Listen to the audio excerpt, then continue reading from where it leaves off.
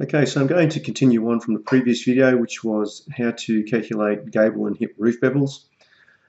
These are all the calculations that we did previously.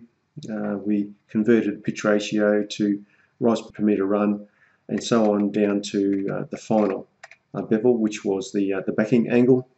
We've got all these answers in place, and we will be referring to some of them for the next calculations when we need to determine the length of certain roof members. So we're going to need the true length of common rafter per metre run, which is this calculation here, and the answer for that was 1.155 metres.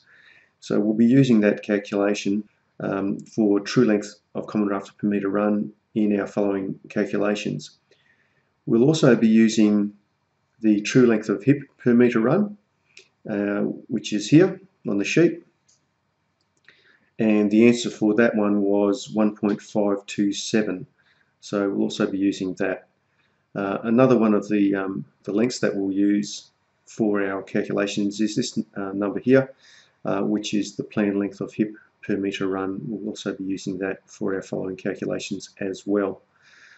Okay, so we'll move on to the next sheet, and I'll just go on to the next sheet now, and you can see that it's for standard gable and hip roof rafter lengths. Okay, so I'm going to calculate all the members as you see on your sheet there, right down to the second creeper reduction.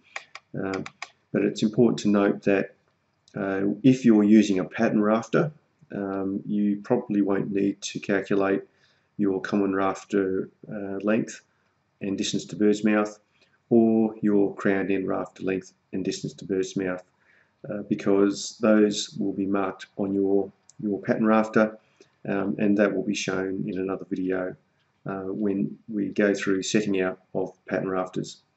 But we'll be working through these calculations today.